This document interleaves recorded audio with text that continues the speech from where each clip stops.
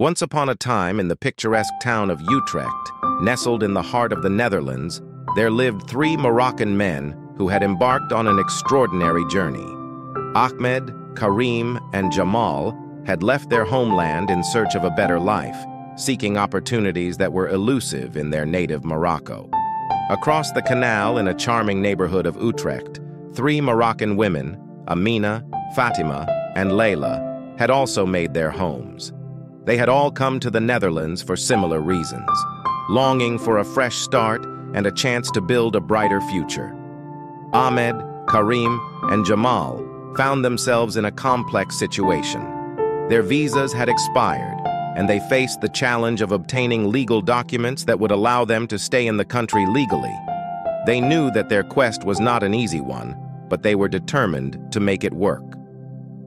One sunny afternoon, as they sat in a cozy cafe on the bustling Utrecht Canal, Ahmed looked at his friends and said, "We can't keep living in the shadows, guys. We need to find a way to make our stay here legal. It's time to seek advice." The next day, the three men set off on a journey through the picturesque Dutch streets, their heads filled with dreams of a brighter future. They visited a local community center where they met a kind-hearted Dutch woman named Sarah. She ran an organization that offered assistance to immigrants like them. With a warm smile, Sarah listened to their stories. She explained the steps to obtain legal documents and helped them find the right path to achieve their goal. She even connected them with a lawyer who could guide them through the legal process. Meanwhile, across the canal, Amina, Fatima, and Layla were also facing their own challenges. They had started a small business selling Moroccan spices and pastries, but they too needed proper permits and documentation to make it a success. They decided to seek help from a Dutch woman named Elise, who was known for her dedication to helping immigrants thrive in the Netherlands. Elise welcomed the women into her cozy bakery, offering them tea and freshly baked stroopwafels. As they shared their aspirations and concerns, she listened intently. With a heart full of empathy, she guided them through the intricate maze of Dutch regulations and provided them with valuable information about permits and licenses.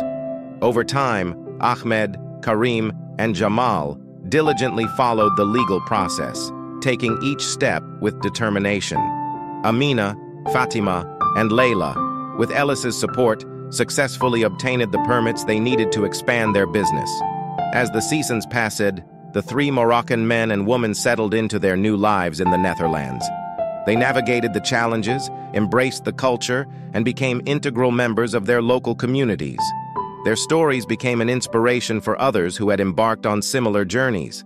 In the end, it was the warmth and support of their Dutch friends, Sarah and Elise, that helped the three Moroccan men and women realize their dreams in the land of tulips and windmills. Their friendship, built on shared dreams and the promise of a brighter future, truly reflected the beauty of multiculturalism and the power of helping one another. And so, in the heart of the Netherlands, their stories continued to be written, interweaving the diverse threads of their lives into a tapestry of hope, resilience, and friendship that would inspire generations to come.